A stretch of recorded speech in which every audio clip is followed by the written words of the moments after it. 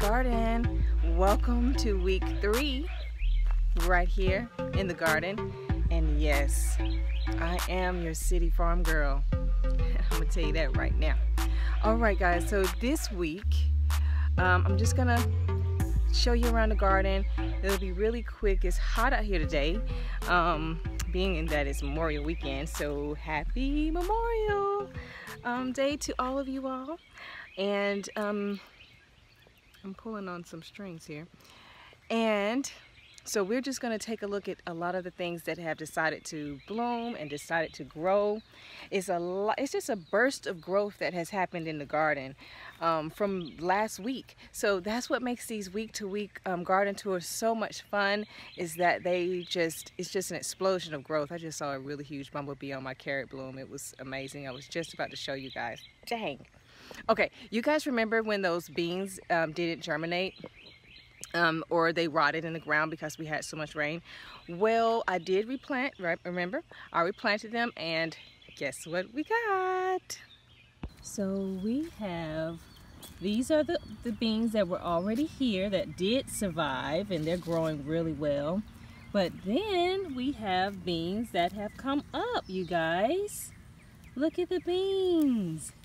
They're going all the way down the row. And you know, I stuck these, I stuck those onions in there because I had some leftover onions or whatever, and I stuck those in there. But they're doing so good. These over here, they're doing amazing. Look at those. And then over here is the watermelon and squash patch here.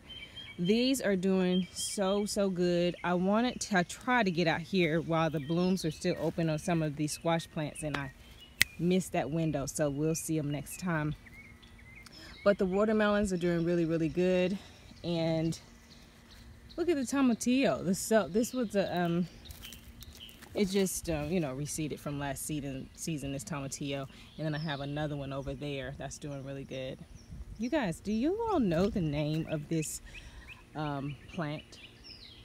It's a weed, I guess, but I just wanted to let it grow because I am just so fascinated with how big it's getting, and it's nothing but with greens. I'm like, is this edible? If you guys know, let me know. My husband thought it was poke salad, but I looked it up and poke salad looks different than this. All right guys, so that was the beans and the watermelon and squash bed. So I came up here because I just wanted to give you guys an update on the okra. All of the okra is coming up. This is the red burgundy variety that's coming up. And believe it or not, I have germination all the way down the row, all the way down. I want to say 100% germination on these red burgundy beans. And I believe, the red burgundy seeds, excuse me. I believe that I just had a bad batch of seeds. All right, tomatoes are coming along quite nicely, and the growth is about thigh high. Okay, so they're doing really well. Okay, so a lot of people like to cut off the arms when they kind of start branching out and splitting off from the plant. And what they're doing is, the reason for that is when the suckers form, kind of like this one right here, when that sucker forms in there, it creates that another extension, another arm there, and then you'll just have a kind of a plant that kind of just sprawls out, going everywhere. A lot of people like to grow their tomatoes growing straight up the trellis without the arms and all the branches and whatnot. But believe it or not, I mean, the plant is going to do what it's supposed to do. And I let this one go the way it wanted to grow. And as you can see, it had one of the little suckers that came out of this arm here, and I did not cut it off. I let it grow, and it sprung off some blooms here. And those, of course, you know, the blooms, when you see blooms, you'll see tomatoes when it's pollinated. And so here I have some little tiny, if you can see them guys, the little tiny tomatoes right there on this plant. I will probably prune this one back just a little bit, but not much, because this year I'm gonna let a lot of my tomatoes kind of just grow and do what they want to do. I'm not going to take off a lot of the suckers, but I will do a little bit of pruning when I see that it's kind of out of shape or kind of going to the left or right the wrong way, and I kind of want it to do a little bit better. I'll shape it up a little bit. So just to show you guys what that is and what that means, and for all the new gardeners out there, when you have, like for instance, this one right here, I may take this one off, and I may take this one off because, let me look at it first. I don't see any blooms on here. Okay, so I'll come around this way so you can see. Okay, so I don't see any blooms on this little branch here. And since it's in between this arm, this one and this one right here would probably create an imbalance in the plant for me. And that's because right now, even though I let this one branch out from here and I did not remove that one, it's still standing upright, and it still has a nice upright behavior. And I like that, okay? Now this would create an imbalance in that behavior, and it would make it more heavier to the right. So in that case, I'm just going to remove that one right there, and I'm going to take that one out. And I'm taking that one out for that reason. This one, let's see, and then there's a little tiny one down in here. I'll just remove that, but I'm going to keep the other ones going. The other ones can stay. And look, got another little tomato right there. That's cool. All right, so that's what you do when you kind of want to remove your suckers that kind of spring off from these side shoots here on the arm of the plant. You can do that, or you can leave it and you can let it grow however you like. Some people just let them grow and just let them sprawl out however they want to. But I do like to train them up to have more of an upright behavior so that they don't topple over and just kind of go crazy, wild, and out of control. What is this? Oh, my butternut squash germinated down here. Yay! I'm so excited about that, and I still have some of them peeking out of the soil. So those germinated. These are black-eyed Susan vines. A lot of them are, these were transplants. A few of these were transplants, and a lot of them were they're reseeded from last season. Like a lot of those, they just reseeded from last season.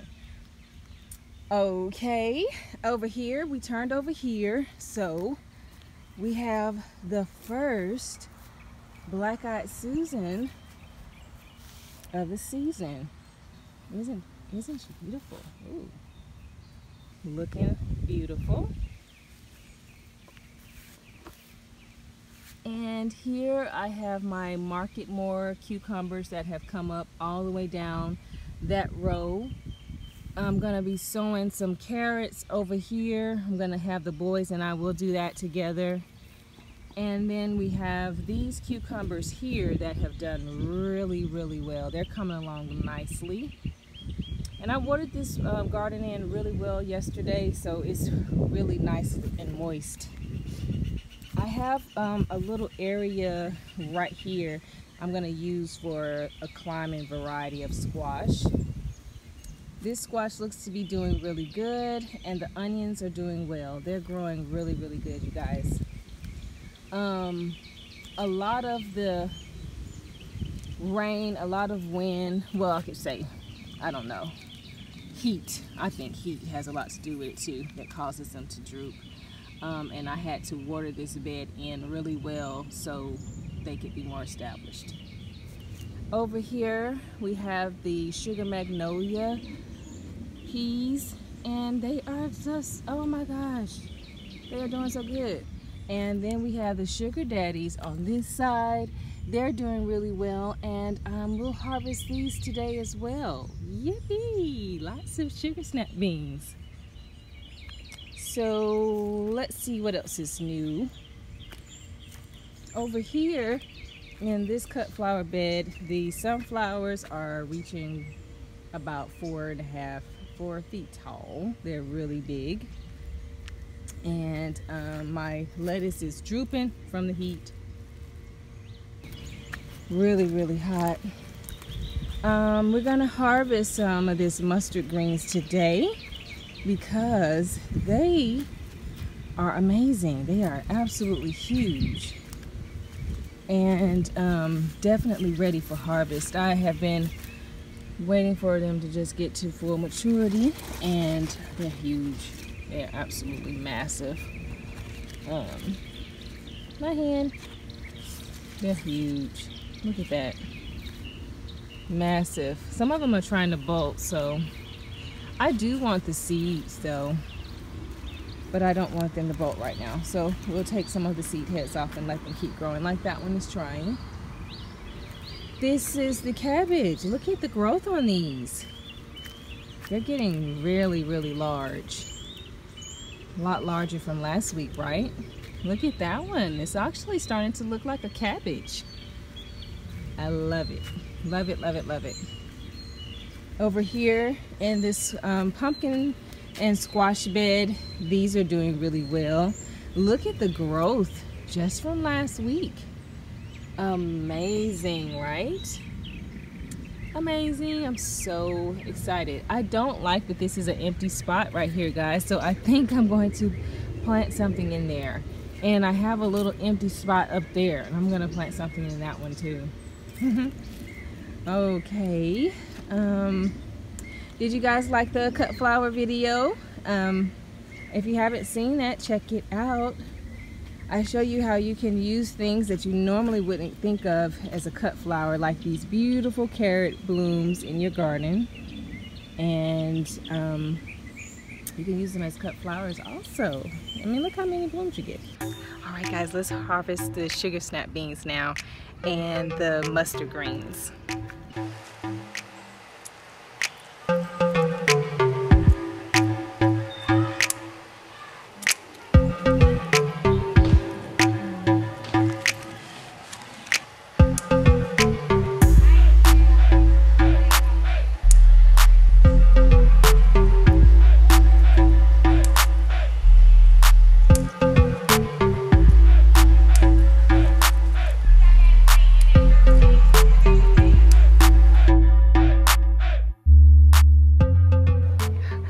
Alright guys, so this is the taste test for the Sugar Magnolia sweet pea.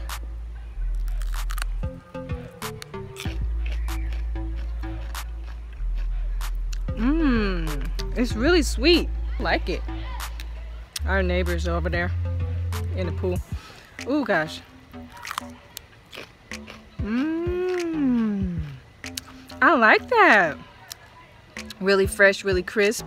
Really sweet, that Sugar Magnolia. And then this is the Sugar Daddy.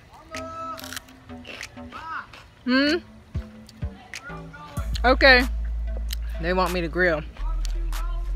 I'm tasting the sugar snap peas. They are so good, guys. Okay. I really like them. So I would definitely recommend growing the Sugar Magnolia sweet pea. Okay, so let's go ahead and harvest our mustard greens because the mustard greens are huge and I'm really ready to harvest them. So these mosquitoes are tearing me up.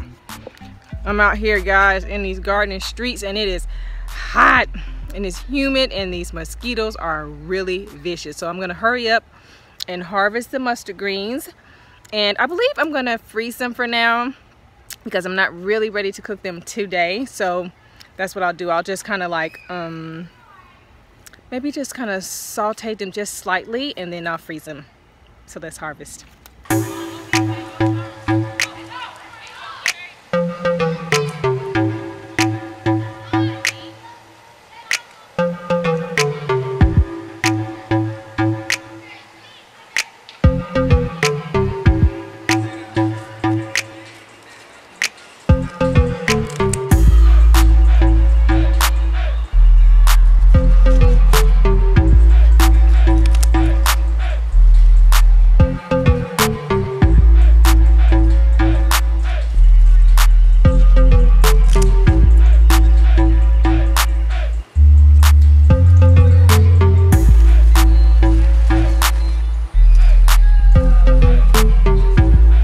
so that's it for today and today's harvest. I hope you've enjoyed the tour and just the quick harvest that we had. And yeah, so like this video if you like it, and I hope you do. Subscribe if you're new, and share this video if you want to, and we will see you on the next video. Bye guys.